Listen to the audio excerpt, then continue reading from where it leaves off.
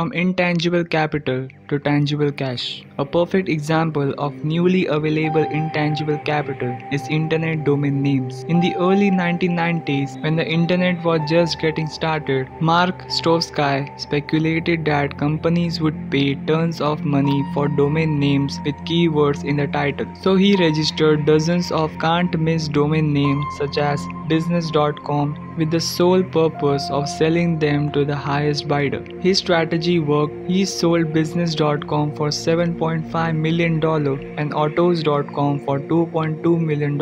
Ironically, Stokesky refers to domain names as real estate, but unlike the real estate in the old economy, the real estate in the new economy is more likely to be digital than dirt.